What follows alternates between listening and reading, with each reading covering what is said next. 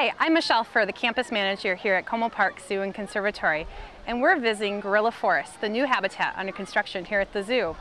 Como's had gorillas since 1950s, and we are building a new habitat for them that not only will increase their quality of life, but also the quantity of space that they have. With me today is Mark Beauchamp with CLR, our construction project managers. They're going to tell us a little bit about this project. Hi, Mark. Hi, Michelle. Welcome to Gorilla Forest, but you helped create this. Tell us a little bit about what we see and a little bit about who you guys are. Well, CLR has been in the zoo and animal exhibit designs for nearly 30 years. And this is all we do. We do animal exhibits and zoo design both nationally and internationally. How has the zoo design philosophy changed over the years, or what are some of the best practices that you take in when you do any exhibit around the country? High activity is what we want to achieve with these exhibits. So we think about what is in the life of an animal at any given point and how can we fit into their daily routines to be able to design things in the exhibits for them to do. Take Polar Bear Odyssey, and we're doing the same thing here with Gorilla Forest, that we want to be able to think about, well, what's the animal going to do? Are they going to play a little bit in the water here at Gorilla Forest? Are they going to be foraging for their foods across the landscape in their habitat? Are we going to be able to provide little nooks and crannies in some of the rock work where they can put some of their food and treats? So all those things are kind of built into the habitat. So we're looking at Gorilla Forest. It's about midway through the construction. What are some of the key features that you're really excited about this habitat? Well, behind us we're looking at rock work.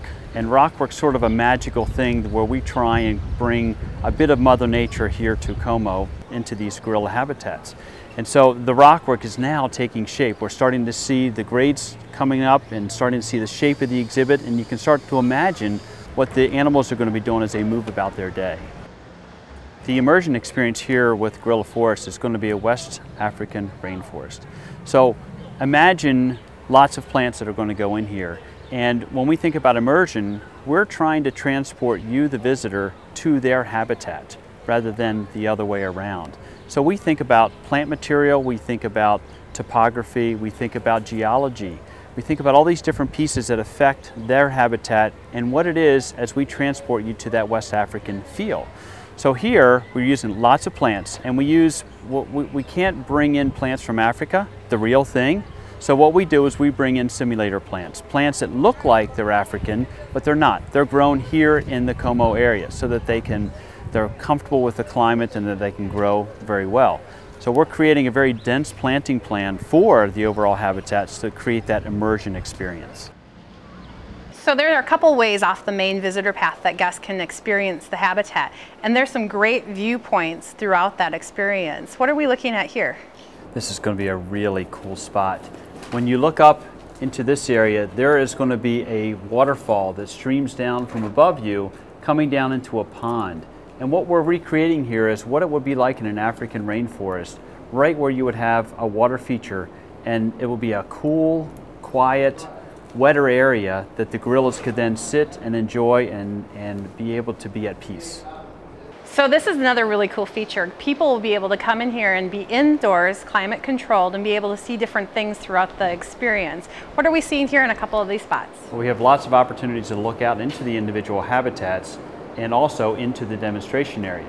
So the first location is looking out here into the one habitat, and here you can see all the different geology and the plants of the African rainforest looking out this way. We also have some really neat views looking up where the gorillas have an opportunity to transfer into the building and be able to put them in an elevated location so that they have the dominance. They have the views looking down at us. So over in this third area, this is the corner of the existing building. This is the way you used to get in and out of the building. We're transforming this into the demonstration area where you'll be able to see keepers and gorillas work together through a mesh barrier so that the keepers can work with them, they can train with them, they can talk about all the different things that they can do. All of that can be viewed by the visitors. Well, thanks, Mark, for sharing a little bit of the history and the background of design here at Como Zoo and the Gorilla Forest. It's been great working with you, and I'm sure that we're excited about when is this going to open? Oh, we're excited too. It's going to open in summer of 2013. So thank you again for all the things that you guys have done when working with us as well. You have a great organization here, and the staff has been great to work with, and they've really helped to build quite a vision. Well, we've really seen what CLR can do with Polar Bear Odyssey, so we're very excited about Gorilla Forest opening next summer. And people can visit our website at www.comozooconservatory.org and follow along with updates as well as a great webcam. So we'll be seeing you soon.